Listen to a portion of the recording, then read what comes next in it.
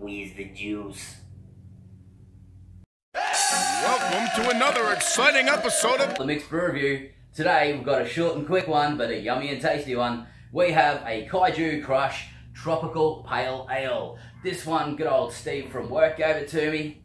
On you, Steve. This one is probably going to be one of my favourites. I really enjoy the real tropical, full-flavoured product. The bitterness in a product I'm not really a huge fan of, but I will get there eventually. Guys, I will get there. Alright, today it's just a quick one. As I said, let's get into it. No mucking around. Let's get this video in and out quick as we can. Let's just read what the Kaiju Krush has to say, eh? Okay, I can't see because of that bloody light in my eyes. Okay, just gotta adjust my eyes, guys, because that light is killing me. Because I can't see. I can't fucking read because of that light, man. That's a bad light. I'm taking that fucking light off. Okay, guys, let's get into Kaiju Krush. Alright, Kaiju Krush Tropical Ale. The can is one of the best designs that I've seen. Just a really kick-back, vibrant, colourful, comedic, kind of cartoony aspect to it. It gets me. I enjoy that kind of look. So, Kaiju Krush Tropical Pale Ale. After generations of kaiju interacting with local flora, the new species arose. The Frugious found a balmy weather and laid back a place in tropical climes to their liking. Settling many remote islands, but always on guard from those who would seek to exploit their mouth-watering juiciness and impeccable balance. Okay, whatever that means. There is a boat carrying a whole bunch of nice tropical island fruits there, though. Alright, let's give Kaiju Krush a go. I believe you can get this one at Dan Murphy's. As I said, Steve was a great bloke and got me this one. So, thanks again, Steve. Alright, let's get into the Kaiju Krush. Oh, that smells awesome. It's got a very spearhead pale ale in a can kind of smell that I can get out of it so far, but better, a bit more intense. Oh yeah, alright, let's do this.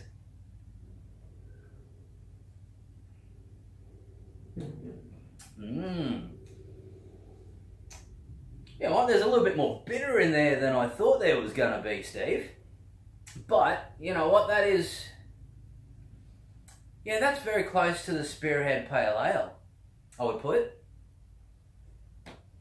In a can, though. In a can only. Hey, that's not bad. That's not bad. Alright.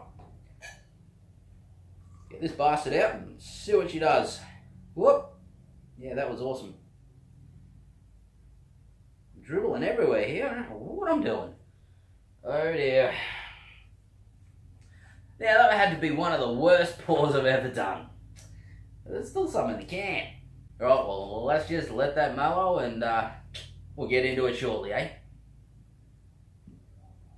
Okay, let's just top this one up now. It's going down a bit. Need to get it all in there. Can't have it without all of it.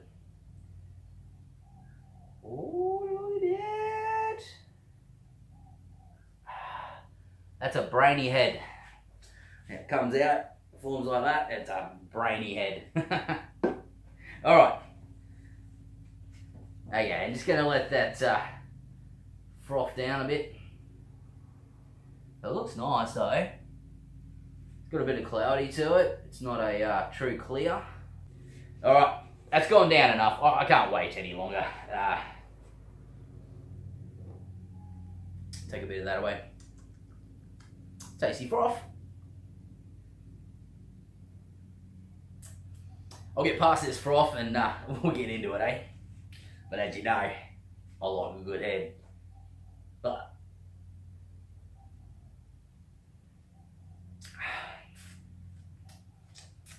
well, that's great in glass.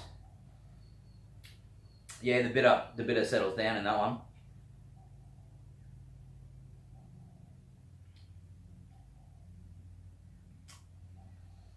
Alright, Kaiju Krush Tropical Pale Ale.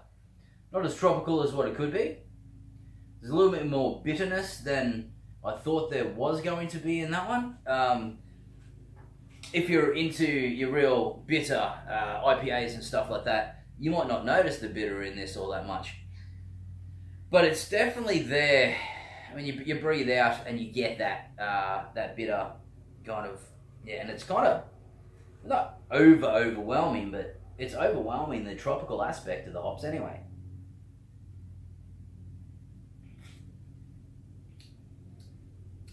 So the tropical really settles down.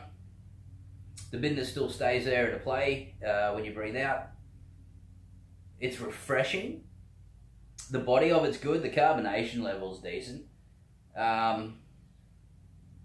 Overall, there's not really a huge bitterness out of it now, but there's not a huge tropical aspect out of it now. It's just a nice medium kind of flavoured. But yeah, it's okay. So I would buy more, but I don't think this would be my drink. I think still right now, Bolter XPA stands at the top with Single Fin, Stone and Wood, those kind of guys at the moment, for me anyway. But you know what? I'm going to enjoy the journey that we're going to do to knock them off the top sessionable of my lists, and get into some Green Beacon, get into a lot of these craft breweries. Going to do a brew review. Going to do a brewery tour of a few different breweries. Hopefully soon with Steve's, and that'd be awesome. I reckon. Got to open my eyes to a lot of what's going on at the moment, because I used to be into all this craft beer, and went to Sydney. It was a good 5 years ago, and was getting into a few of the really nice microbrew stuff they had down there. And now it looks like Brisbane is really exploding in that way too. Good on you guys. Get more craft in Queensland. You know, more craft in Queensland is kind of what we need. Thank you very much for watching another Micks Brew Review. Catch you next time, and enjoy your beers.